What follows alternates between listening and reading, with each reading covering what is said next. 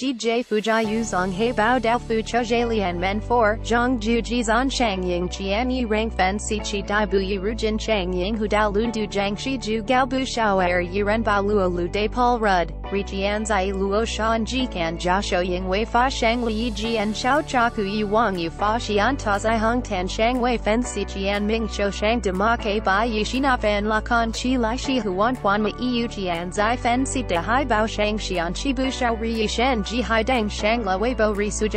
复仇者联盟相关新闻，请继续往下阅读。蚁人日前在洛杉矶首映会上替粉丝签名，可以是把笔拿反了。记者傅家妤是翻摄自推特 Avengers 电影在美国时间22日于洛杉矶举办首映会，主演们都盛装出席，还在红毯上与现场影迷互动。战争机器请继续往Don Cheadle 有一名打扮上争气队长的女粉丝黑胶而保罗路德在红毯之以非常亲民的帮大家签名，而且是ETtoday星人有安排下来并分享到复仇者联盟的官方推特上，蚁人红毯上替粉丝签名to翻摄自推特 Avengers 但近日有网友发现保罗路德在海报上签名，但海报上没有留下任何笔记，后来了近日看他疑似把笔拿反了，但登上他仍很然不知继续与粉丝黑胶影片曝光后，有不少粉丝小可以这是把这样争签的嘛都是某种日的后，粉丝看到海报应该很傻眼，网友留言to翻摄自推特 Avengers 但看曝光的画面看来保罗路德的笔的签方式或是有一小节的黑色笔图，因此有网友指出他只是把笔盖到在后面，因此看起来像把笔拿反了，笔记是黑色的，所以在一堆黑色是双签面看不出来一张一件掀起不少热议，究竟有没有签到可能只有该名粉丝知道，但都酷片的网引起了不少关注，甚至还有网友把该的网影片 PO 到微博找机话题上，让蚁人笔拿反了登上微博热搜上